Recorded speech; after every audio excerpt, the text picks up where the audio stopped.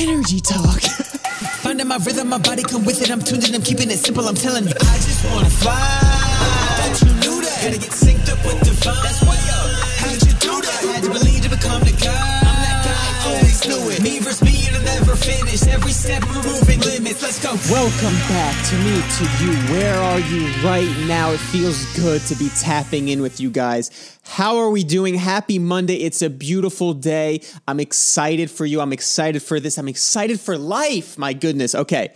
Hope you guys are doing well. Wherever you are, take a moment this morning. It's Monday morning. Take a moment to be with yourself. Anywho, today, if you're new to this channel, this is all about my journey, sharing my journey from all aspects of it and helping you along your journey. I love doing that. I love the journey of life, and I hope you guys feel fantastic. I feel fantastic. I want you to feel fantastic. Let's have a fantastic Monday. Let's go. Okay, chase your dreams. Enjoy the process. Let's go. So today is all about how to know your next step. This is a huge insight for me, and I'm so pumped to share it. And I had such an amazing weekend, so I'm going to give you a quick overview of that. I want to give you my current experience of taking that next step and my current practices with that. And it's just, I hope you guys feel good. And of course, share your experience in the comments. I've been getting the best comments of all time lately, so I really appreciate that more than ever. And I also want you to, if anything resonates with you or anything you want me to dive deeper in or any questions you have, leave them there as well. So thank you for that so much.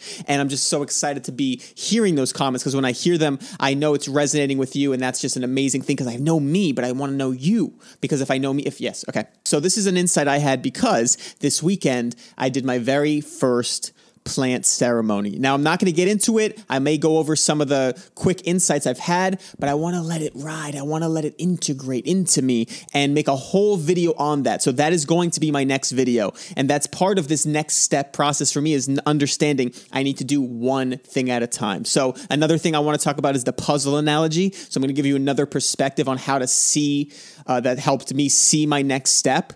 And yeah, that's what I love about life, is all the different little insights and how they intertwine. So let's just enjoy. So taking the next step, how do you know what your next step is? And if you saw the board behind me, it's about taking one step at a time. And one insight I actually learned from the plant ceremony, which was very fascinating, is I see my potential, I feel my potential, and my mind sees me as that person. So a lot of times I want to act like that, or I want to jump to that point.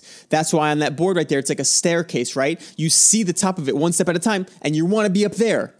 But you have to take these steps going forward. Now, the hard part for me is doing that. And this is what I came up with that is a really fun thing to share, is that when you find that next step and you're willing to slow down and take that one step, so you see where you want to go, and you're able to find the next step towards it, and you take that one and you feel it, it feels good, because it starts to build. And when you feel that building and you feel that momentum, there's no better feeling. And on the other side of that too, if you try to jump ahead to that next step, it can feel frustrating because you don't have a foundation. You don't have the steps between it. You're just reaching at it. It doesn't feel sustainable. It feels, you might have missed it. It feels like it's just not a great feeling. And it's a fantastic feeling when you take that next step. So I hope by the end of this, you feel a way to get to that next step. And I want to share my fears with that. So for example, in my experience, the reason I got to this insight was I see that. I want to make this video. I want to do this thing. I want to achieve this physical goal, right? And then when I say, okay, what are the steps to get there? And I create space, it feels like I'm slowing down. Now, we do want to slow down. I've mentioned that, but it feels like I'm slowing down my progress because I'm not going towards it, because it feels like I'm sinking deeper. But that's what you're doing. You're sinking deeper. What I'm saying is it feels like I'm standing still, but I'm not just standing still. I'm sinking deeper, and when I sink deeper, I'm able to find those steps in between.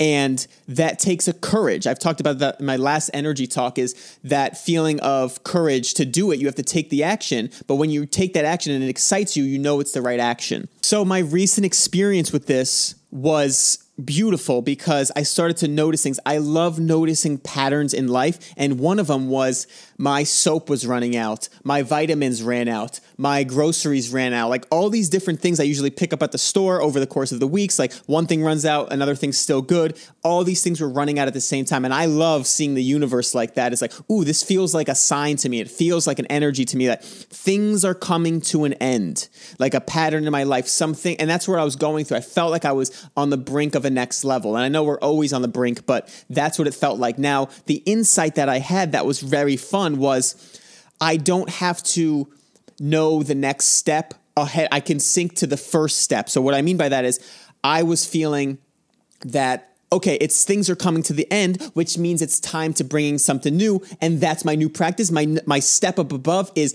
time to create something new. And I wanted to start creating it. And that's too many steps ahead. So if I create space, now I see the clarity of the steps leading to that new thing, meaning I want to create that new thing, but I don't have clarity on what that new thing is. So I have to create space to build clarity. And those are the smaller steps. The smaller steps are taking time to simply be, so I can build clarity. When I build clarity, then I'm designing what I want to create that's new. And then once I have the clarity on what I want to build that's new, I can start building that thing that's new. So that is exactly what I mean by sinking deeper. But in the past, I would say things are coming to an end. I want to build something new, start building it. And I would start building it, but I didn't build the foundation for it. I didn't have enough clarity on it. So I started building maybe the wrong thing, or I started building the wrong thing and I wasn't sure why, right? But that clarity, if I go deeper and I say, okay, create a lot of space, let it breathe, take the first step, take the easiest step, take the smallest step. And that's what I didn't do in the past. And when I feel that, it feels so good. That's why I put it feels so good on that chart, because when I think of that, I had the awareness to say things are coming to an end. It feels like I want to create something new, but it's not that's what I want to do. So I had the awareness to see ahead. And that's something I've learned through the ceremonies and also through my coaches and practices, is that I love building the future. I love seeing ahead. I love envisioning the future, but you have to take the next step towards that. And that's something I've felt in my life, because sometimes I feel like I go to the next level, come back, go to the next level, come back. And so when I ask myself, how do I get to that next level? You have to create a lot of time and space. So now the tools to do that are space, creating time and space, and giving yourself permission to slow down. Because when you slow down, you are able to sink deeper. And so that's how I got to the insight that I need to build the clarity. Because when I said, okay, I know I want to create something new, it feels like I'm just like, I want to jump ahead. I can feel it. It's a feeling that I've gotten familiar with. And that's what I hope these videos do for you, is start to build that awareness on the things that you're feeling, because those things are valid. So it's like, okay, I want to get that. That's what I'm supposed to do. I know it. So, but I'm trying to jump ahead. So if you can see that you're trying to jump ahead, you could say, okay, I know taking the next step takes time.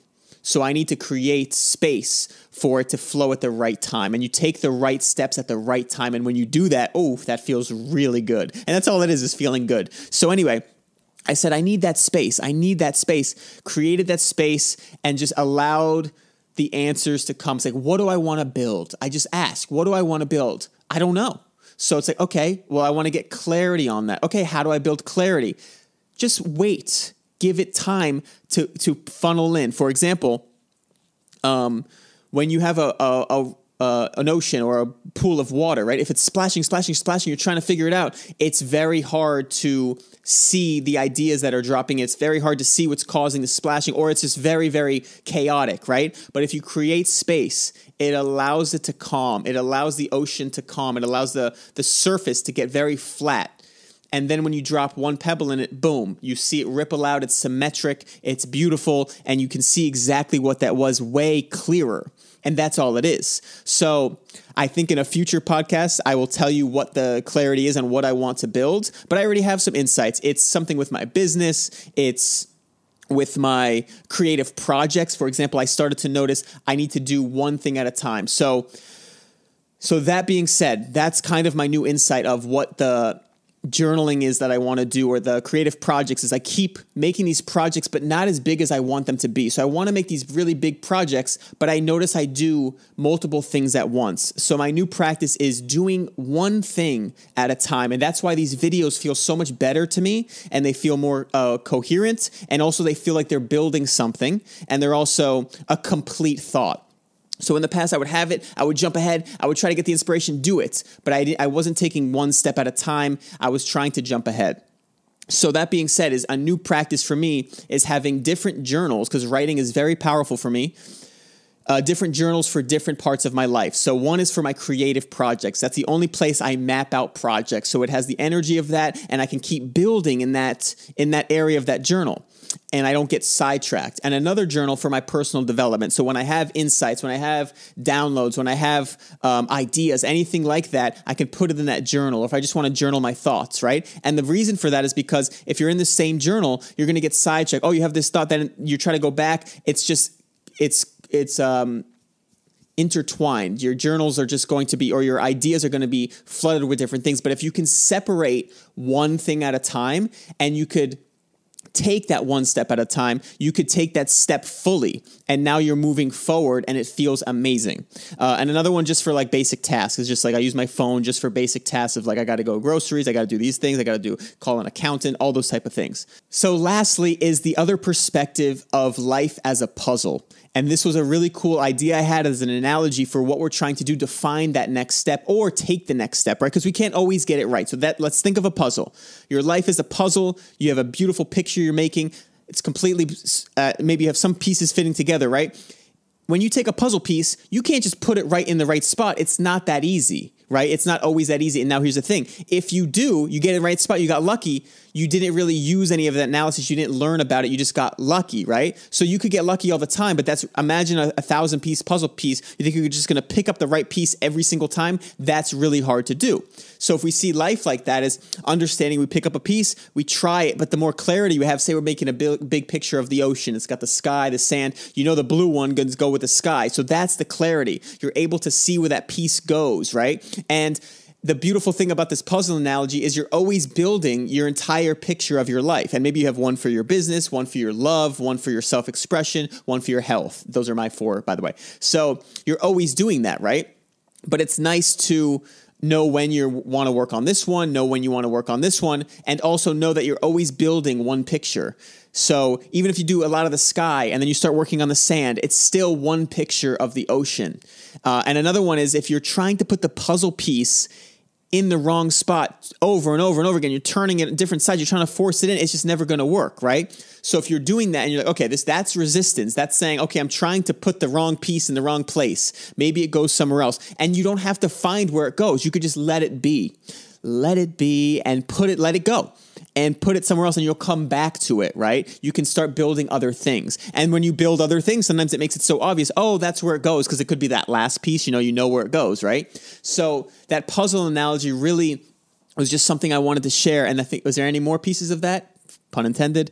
I don't think so. So keep building that puzzle of life. And when you're fitting the pieces and finding them, have the joy of doing it. Puzzles are boring, but if you see your life as a puzzle, it's amazing because you're making all the pieces fit together. And puzzles are fun. We all want to make a picture. It's beautiful to see the picture coming together. So notice that. And I hope you find the joy in taking that very next step for yourself. And I actually help with that. In my energy coaching, that's what I do. I help you see a little clearer into your energy, what you're feeling. So together we can help you take that next step, and I'll be there with you to take that courageous step. So be courageous today. Have a great Monday, and stay tuned for my next video on my full plant ceremony experience, my first one. I'm excited to share those insights, those fun times, those wild times, and just what I've learned about myself, the tools I now have to navigate my mind and navigate life, and just share my journey with you. So have a good journey today.